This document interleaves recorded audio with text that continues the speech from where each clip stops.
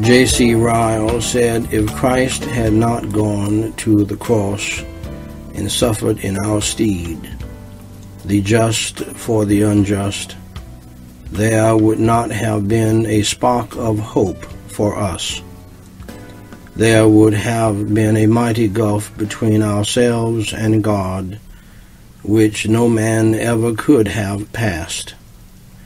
This is Daniel White III with Just Jesus, a podcast designed to celebrate the birth, life, death, burial, resurrection, ascension, and second coming of the Lord Jesus Christ, the impact he has on the world, and the salvation he offers for all people.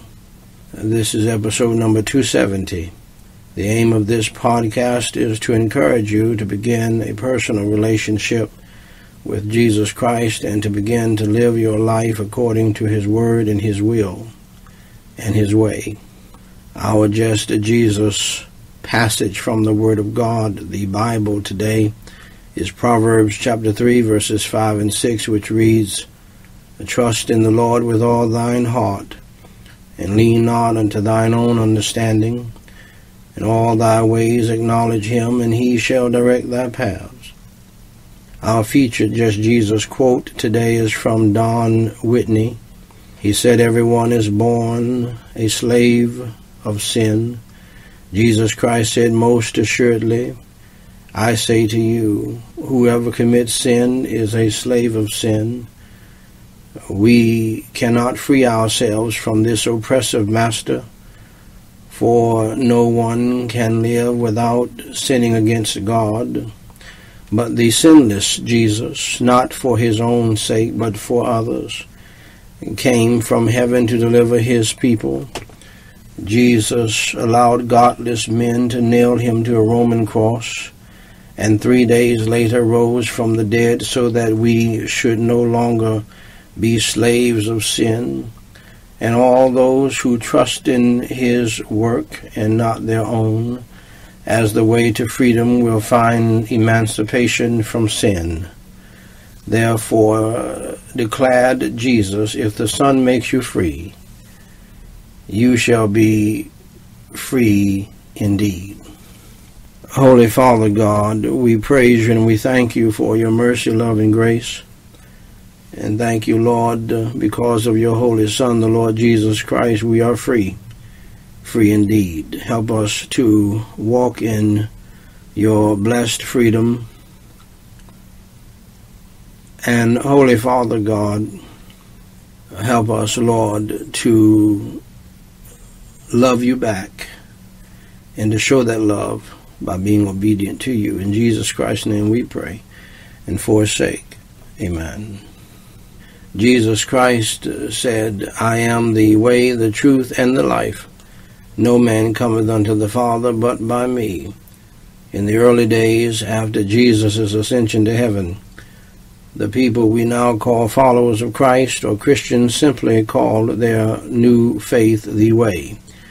Yes, the way to a relationship with God through Jesus Christ, the way to joy, the way to peace, and the way to eternal life with God in heaven. Do you want to know the way to all of these blessings? Allow me to show you the way. First, dear friend, accept the fact that you are a sinner and that you have broken God's law. The Bible says in Romans 3:23, "For all have sinned and come short of the glory of God." Second, accept the fact that there is a penalty for sin, a punishment for sin. The Bible states in Romans 6:23, "For the wages of sin is death." Third, accept the fact that you are on the road to hell because of sin and because you have never accepted the payment for sin, Jesus Christ, who died on the cross for your sins, was buried, and rose again. For Jesus Christ himself said in Matthew 10:28, "And fear not them which kill the body, but are not able to kill the soul, but rather fear him which is able to destroy both soul and body in hell." Also the Bible states in Revelation 21:8, "But the fearful and unbelieving, and the abominable, and murderers, and whoremongers, and sorcerers, and idolaters, and all liars shall have their part in the lake, which burneth with fire and brimstone, which is the second death. Now, dear friend, this is bad news, but I have some good news for you. Jesus Christ said in John 3:16, "For God so loved the world that he gave his only begotten Son, that whosoever believeth in him should not perish, but have everlasting life."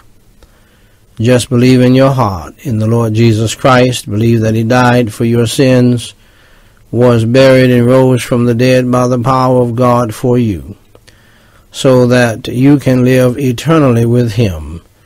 Pray and ask him to come into your heart to save your soul and to change your life, and he will do it. For the Bible says in Romans 10:9 through 13, the Bible says that if thou shalt confess with thy mouth the Lord Jesus, and shalt believe in thine heart, your heart, that God hath raised him from the dead, you shalt be saved. For with the heart man believeth unto righteousness, and with the mouth confession is made unto salvation. For the Scripture saith, Whosoever believeth on him shall not be ashamed. For there is no difference between the Jew and the Greek, for the same Lord over all is rich unto all that call upon him. For whosoever shall call upon the name of the Lord shall be saved. Until next time, my beloved, please remember that at the end of the day, only one thing matters, and that's Jesus, just Jesus, and nothing else. God bless you.